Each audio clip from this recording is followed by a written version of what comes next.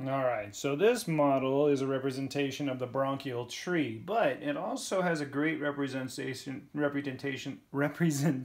I can talk, I swear, of the trachea and the larynx up above. So remember, we're trying to trace airflow through the respiratory system, through the conduction system that's going to lead down into the lungs.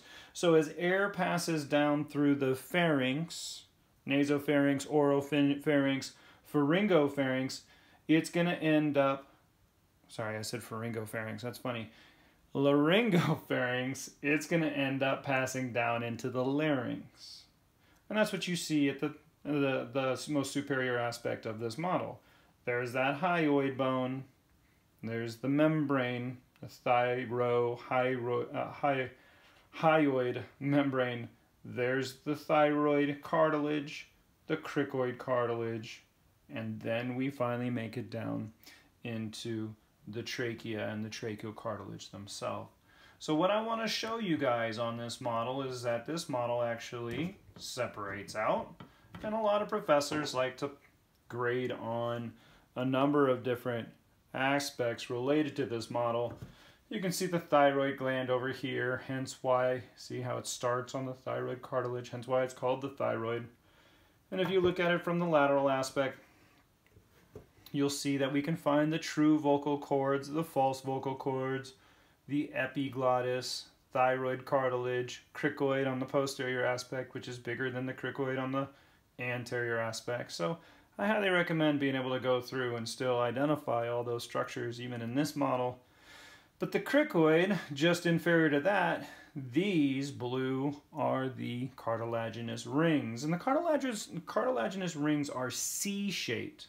It's important to note that they are C-shaped. So when you look at this model from the posterior aspect, going nice and slow, you'll notice that there is actually a different anatomical structure back here. And part of this anatomical structure is connective tissue, but just deep to that is the trachealis muscle. So if you have these horizontal bands of muscle that contract, what's it going to be able to do? It's going to be able to reduce the diameter of the trachea. So it's going to help with airflow in and out of the lungs. So please take note of that trachealis muscle.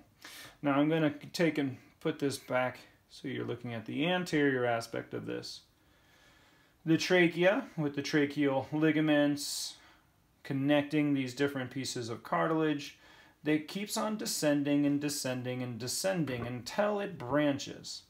And where it branches, it's going to become the bronchi. Ends in an I, it's plural. Bronchus is singular. Right at the very base of this is a highly sensitive area of the trachea, by the way, that is called the carina, the C-A-R-I-N-A.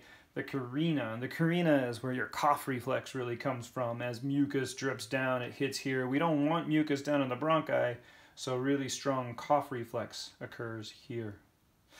Speaking of mucus, remember that this entire structure to this point is still all made up of ciliated, pseudostratified, epithelial, columnar epithelial tissue, right? I said epithelial twice, I apologize, but you get the point.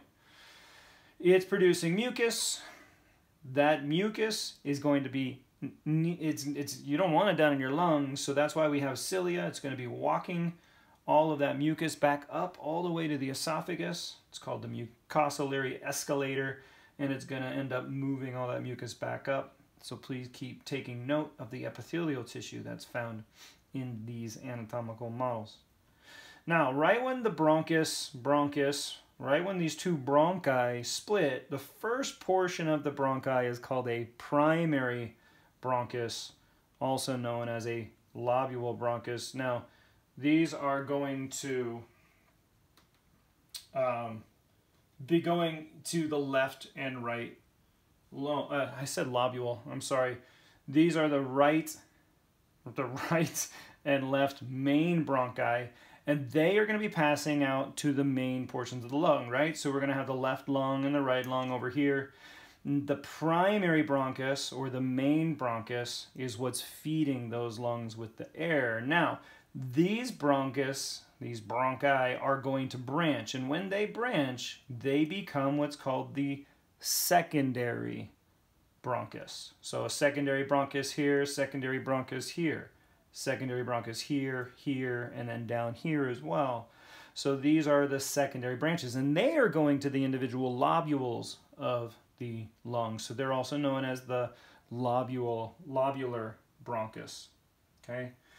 From there, these bronchi are going to branch again. So as they make it into the individual lobes of the lungs, which we'll go through that in another model, they're going to branch and they're going to start going out into the individual segments of the lungs. And so these, the tertiary bronchi, which are the colored portion on this model, the tertiary bronchi, they all go to the different segments of the different lobules. Okay, so they're also known as the segmental bronchi. Segmental bronchi.